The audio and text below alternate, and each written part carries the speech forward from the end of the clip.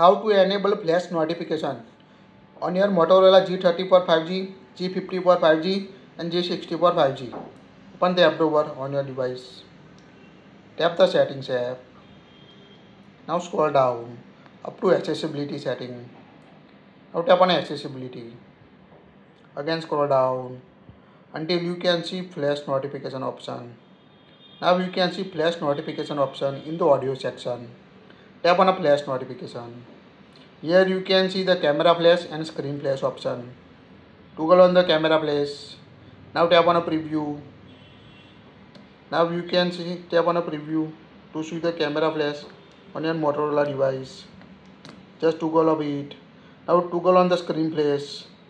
Here you can change the screen flash color. By default set yellow. Tap on a preview. Now you can see how it looks and enable screen flash. Now tap on screen flash. Select the cover you want to set. Here we select the blue color. Now tap on a preview. Now we can see how it looks. Tap on a done. Now tap on a preview. Now you can see change the screen flash color. So it's quite easy to enable camera flash or screen flash notification on your Motorola device. That's it. If you like it, share it.